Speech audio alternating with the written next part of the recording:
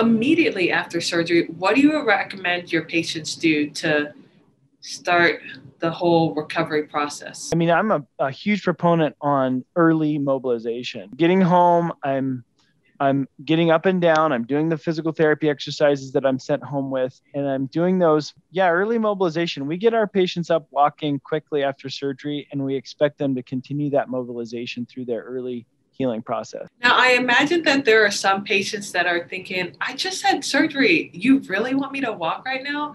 How do you communicate that to them before surgery so they are in the know and understand the importance of that? Part of what I do is managing expectations. And so if you don't have this discussion prior to surgery, then a lot of the standard or the status quo that's kind of been out there for years in this idea that, hey, my older siblings or my parents had surgery and this is kind of what they did. They just took it easy for 2 weeks. That can actually be detrimental. So I have this discussion with patients leading up to it.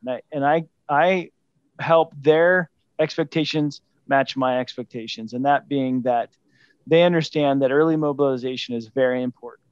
And then they also know that this is possible for them to have a major surgery. It's still considered a major surgery, but the effects of it, as far as causing or being significantly debilitating for them and requiring them to basically be immobile is not really an appropriate expectation to have. And So, how soon do you have them starting physical therapy, whether that's at home or in an outpatient clinic? I tell them they can take a day off and then they have to start physical therapy tomorrow. And that's typically home exercises first.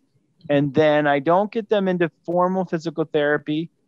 Depending on the joint, it varies. But as far as knees are concerned, I typically allow them to get into formal physical therapy within the week. And it's usually about 3 to 5 days.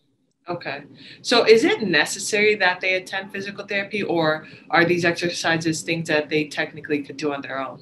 I'll be honest, from a knee standpoint, I would tell most everyone that yes, I highly recommend, if not insist, you do physical therapy. However, that being said, I have had some individuals that do not have access to physical therapy.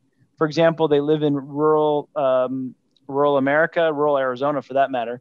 But we have a lot of people that travel from different parts of the country to come and have their surgery done here.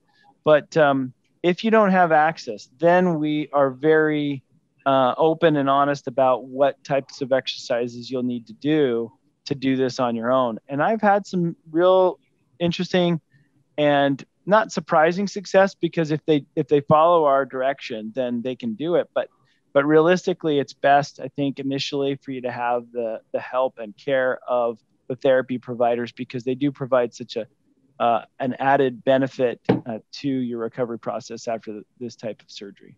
Okay, so it sounds like if you may not have access and the worst comes to worst, that you have to do the exercise at home, being diligent to kind of the instructions that you provide can certainly still ensure that you recover.